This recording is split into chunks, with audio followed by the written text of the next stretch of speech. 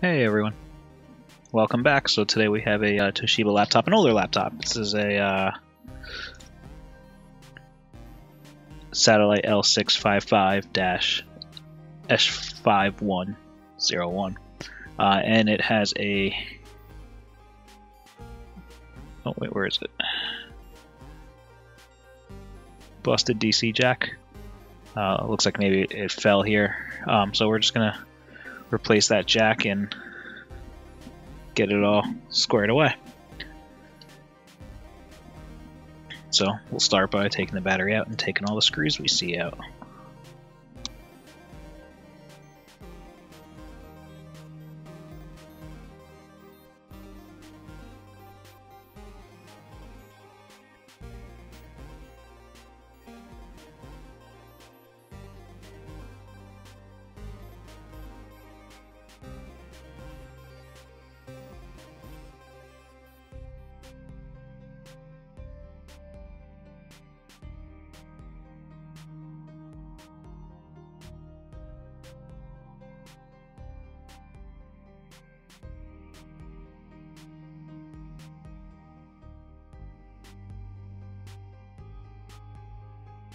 Okay, so we have all the screws out. Just keep in mind that right there where my screwdriver is a little screw that needs to come out. So don't overlook that one. The hard drive, there's just one screw holding it in right there, and then it just slides out. It's pretty straightforward. This is going to be the part of the power jack, where it plugs into the board. So just before we get to that part, I'm just going to unplug it now because it needs to be replaced, so might as well do it while we have this like this. Okay, so now flip it over. Okay, so now we have it flipped over, so we're going to have to take this little plastic piece off that's holding the keyboard in. So just get like a, spudger, just kind of gently, because this is, fragile plastic, just kind of get under there and try and pry it up. And that was what that one screw we took out is. And this is not this spudger's not very good, so let me see if I can. Where's the best area to get under here? There we go. So just find a good spot, get under there, and then just gently lift it up. And you can see that's where that screw that's under the battery screws into. So just put that aside. Now there's 4 screws holding in the keyboard. We're going to want to take those out.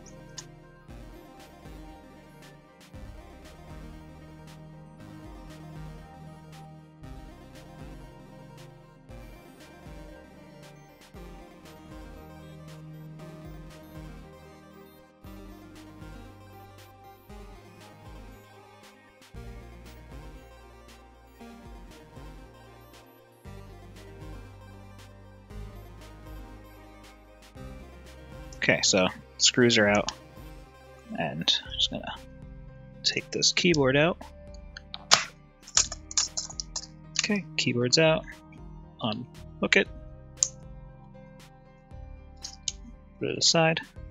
And always, when you're unscrewing laptops and stuff, always just, make a mental note of the screw sizes so that you don't end up putting the wrong screw, where it shouldn't go, and then could cause more damage. Like in this case though, these are all marked like M2.5 times 6.5.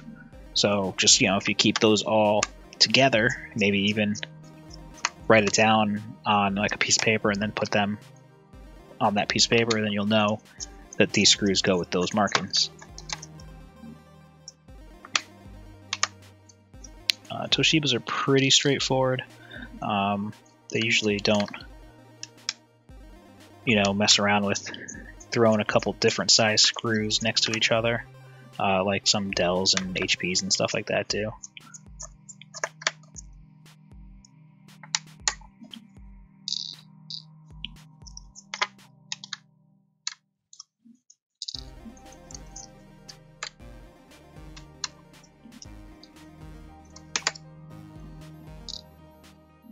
Okay, all the screws are out, so we're just gonna unhook motherboard, or this is probably the trackpad most likely. Speakers, we probably don't have to unhook. I don't know. It's the power button, probably. We might have to unhook that just in case, so let's do that. Okay, so now with all the screws out, we should be able to... Oh, we did not check under the... Yeah, under the optical, you know, the CD drive, that there are screws there holding the casing, so that would not be good because we'd end up cracking the case and stuff that we don't want to do. So always check under those. Lots of laptops like to have screws under there, so be sure to check that. I'm glad I remembered to.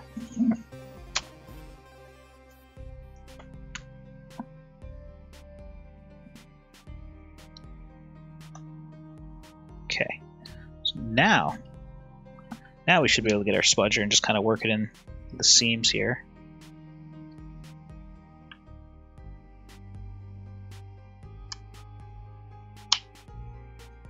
This spudger's terrible. Oh look, it's broken.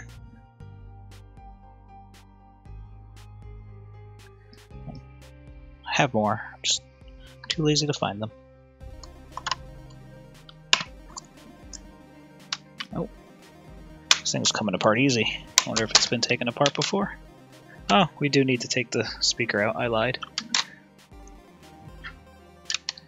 How dare you lie to me?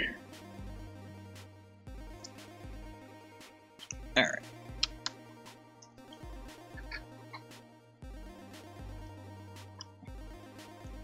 Okay, speaker connector is out. And now everything comes out. So charger is just right there. Try it. So I just need to take that out of there and then follow the cable and replace it. As I hit the camera 100 times. So yeah, oh geez, yeah, I can. Oh, there might be a screw holding it in.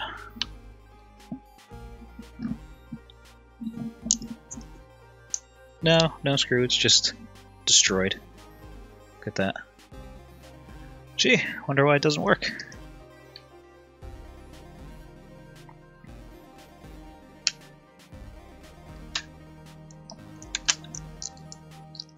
And we already unplugged it from before, so it makes our lives a little easier.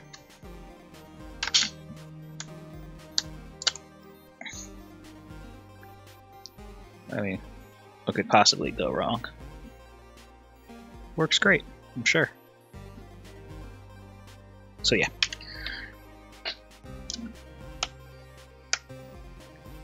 Yeah, I mean there's a little damage here from probably where it was pushed in, but I don't think it's gonna affect the functionality of the replacement jack, because the groove and everything, there's a little notch here that you line up, and that's what actually keeps it in place. I mean, honestly, you could maybe put a dab of hot glue, and if I feel that it needs that, I will do that. But I try to avoid that whenever possible, because if it doesn't need it, then you shouldn't do it. Okay, so we have the replacement jack. This is the little groove I was talking about, so that's on the end of the jack, plugs into... yeah, I guess you can kind of see that. So I'll just plug that in there, and then feed the wire.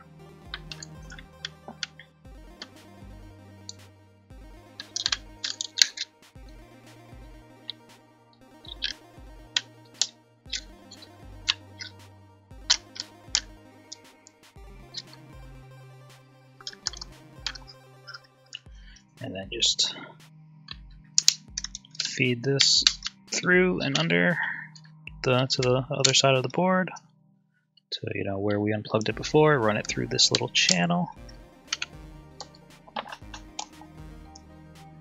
and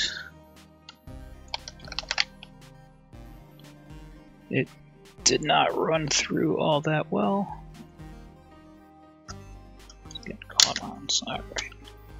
So there. Okay.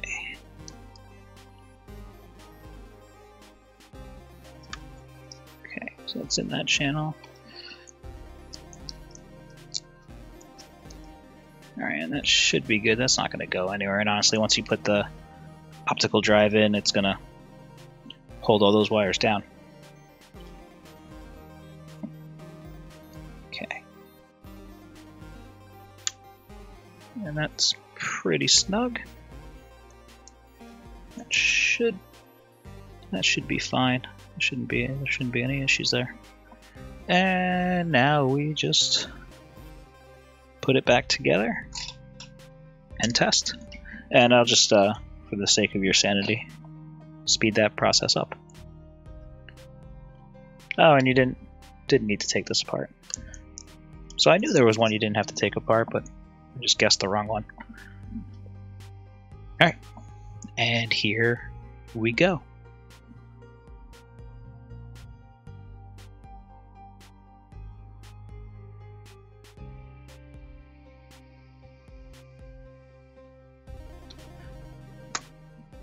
Now, honestly, I probably should have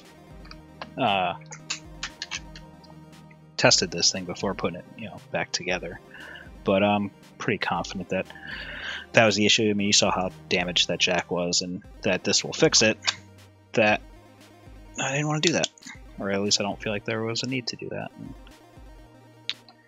that being said, it'll be the time it comes back to bite me.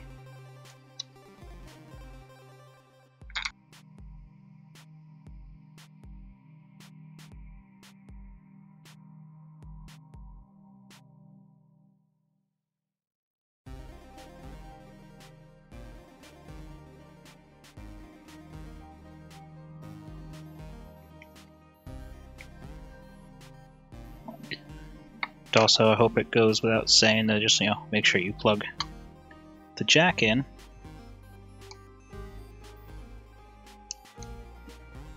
Into the board, this bottom side, and it's it's notched where it only fit one way, so you can't really mess it up. But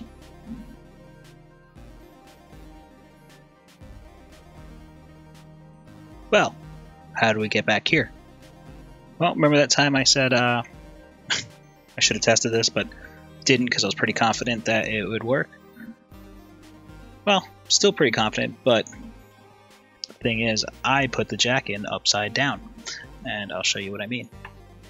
So if you see, well, now that it's actually up, you can't really see, but so it's in upside down, and that means the power adapter will never fit because it's like, oh jeez, hit the camera.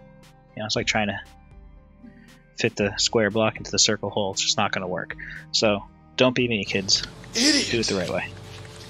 Flip the jack over. Now put it back in. Tug on it. All right, it's pretty good. All right, so now we should be good. So, oh yeah, look at that. Wow. So yeah, don't be me. But luckily, with the magic of editing, we can skip to the part where it works.